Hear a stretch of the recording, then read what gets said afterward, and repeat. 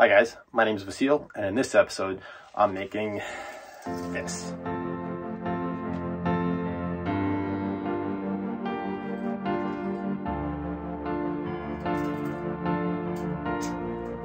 Yep, that's what I'm making. So, what is this? What is this thing? Well, it's a bracket. Certainly is a bracket. More specifically, it's a bracket from a 1974 Columbia F45, which I'm currently restoring. This here is the boat, currently sitting in the Coronado Bay. And even more specifically, it's a bracket for, you guessed it, a bracket. Yep, I made a bracket for a bracket. That's what I did. So wait a second, let me get this right. You had a bracket, and then you made another bracket for your bracket. Yeah, that's what I did. That's exactly what I did. Let me explain. The Panther outboard motor bracket that I previously mounted on the boat, unfortunately, does not have the clearance that I need to mount the motor that's located behind me. The top portion of this bracket was sitting 30 inches out of the water. Here's my Johnson 25 two-stroke outboard motor that I'll be mounting to the boat, and this portion specifically is what I'm talking about. This portion is going to be sitting on this part of the bracket, so my measurement needs to be from this part of the bracket down until the water.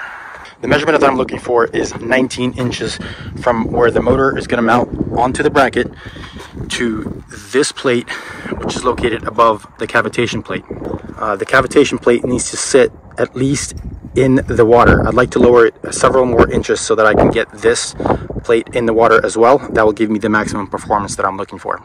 When I had previously mounted this bracket, the top portion of the bracket was sitting 30 inches out of the water. The key measurement I'm looking for here is 19 inches. One of the issues I was having is that the stern of this boat, or the back, is sitting so high out of the water that the lowest point on the stern where I could mount this bracket is still too high for this motor to sit in the water.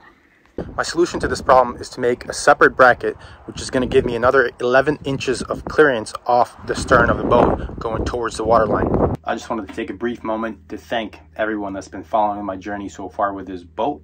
And guys, if you're enjoying this content, please give this video a thumbs up. It really helps me out. Thank you so much. First, let's do some engineering. I'm using Google SketchUp. It's a free program. First, start off with a concept. Then, let's change the design. And of course, obviously, change it again. Finally, after a couple variations, you might get it right.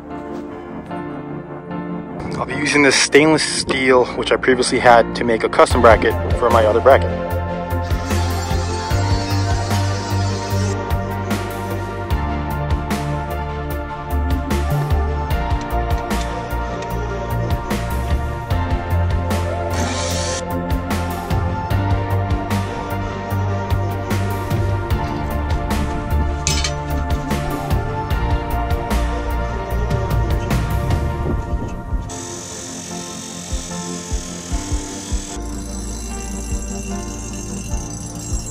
As with anything with this boat, everything's a challenge.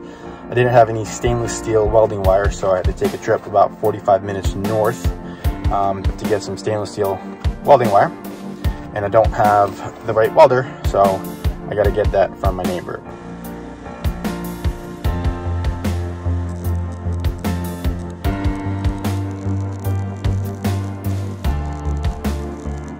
Okay, welded up the second part of the bracket. Welds look pretty good. Let's go clean it up. I do have to say though, stainless steel is pretty hard to weld.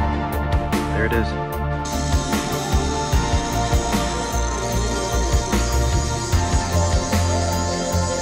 Alright, initial grinding. Both the brackets look pretty good. Obviously I'm not done, but this is the initial cleanup. As the day draws to a close and the sun goes down, I'll have to restart tomorrow morning. Making progress. Still very much in need of cleanup, but there's still some stuff that I need to weld up. So let's get to that.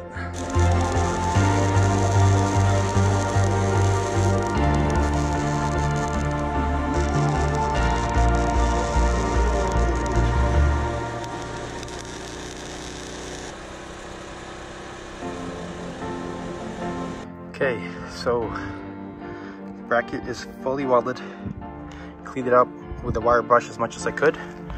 Now it's just ready for some holes and then paint. Mark these holes up. Draw some squares.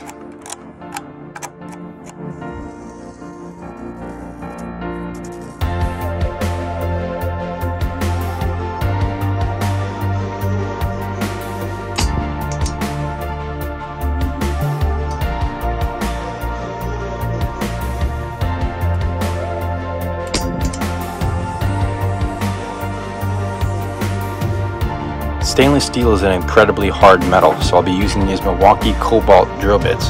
Hopefully they'll make my job a little bit easier.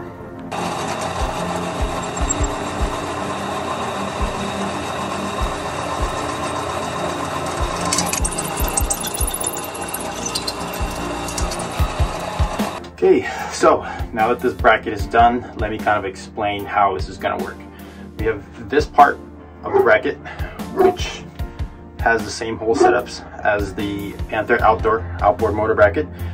This portion is going to mount to the back of the boat, and then I have several supporting beams that go along to distribute the pressure of this bracket, and then I made a larger second portion which is going to mount the Panther motor to this point. Now the reason there's so many holes in here is I actually gave myself a little bit of leeway just in case I have to adjust that bracket again. This way I have several inches of adjustment to give me the drop that I need to mount that motor. This was a labor of love, and of course this bracket is made for this bracket right here. So this guy's going to be sitting on the back of that bracket, and as some of you may have seen on my previous episodes where I mounted that Panther outboard bracket to the back of my boat, that is not fun because the boat is moving and the dinghy is moving. So now I'm in a position where I have to attach the new bracket that I made while at sea to the back of the boat, and then attach that Panther outboard motor bracket to that bracket. That is going to be so much fun.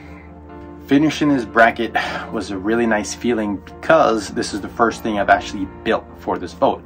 Now up to this point I've pretty much just torn stuff left and right off this boat, and there's plenty more of that to be done with this boat as it's in dire need of repair, but hopefully you guys have a good preview of some of the things I'll be building in the near future, and it just feels good to build for once instead of destroy. And of course, now that the motor is going to be sitting lower in the water, I'm going to need to make a ladder to get to my bracket to get to my motor. So guys, please stay tuned. I'll be making a ladder so I can get to this bracket from the back of the boat in the next coming episodes. Thank you so much for watching.